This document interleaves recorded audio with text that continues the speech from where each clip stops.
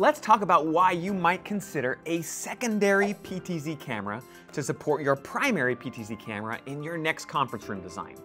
If the budget allows and the space is configured properly, that secondary PTZ camera lets Q-SYS perform a pretty cool sleight of hand, which can result in a far better experience for those remote participants.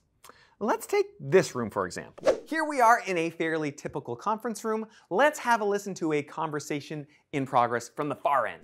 Q-SYS uses data from the ceiling microphone to trigger camera presets around the table so the far end can be in the action too.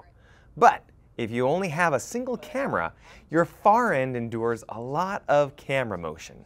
And after a certain point, you might as well stick with a wider angle, which, after a while, has its own problems. Here's where the magic of that secondary camera comes in. You can let your Q-SYS primary and secondary camera trade off between these preset angles. So if your primary camera is on this side of the table, and someone on the other side of the table starts talking, your secondary camera gets into position and Q-SYS makes the switch from the far end automatically. The far end is blissfully unaware of how it happened, and instead they're just enjoying the show. Thanks for watching, and we'll see you next time.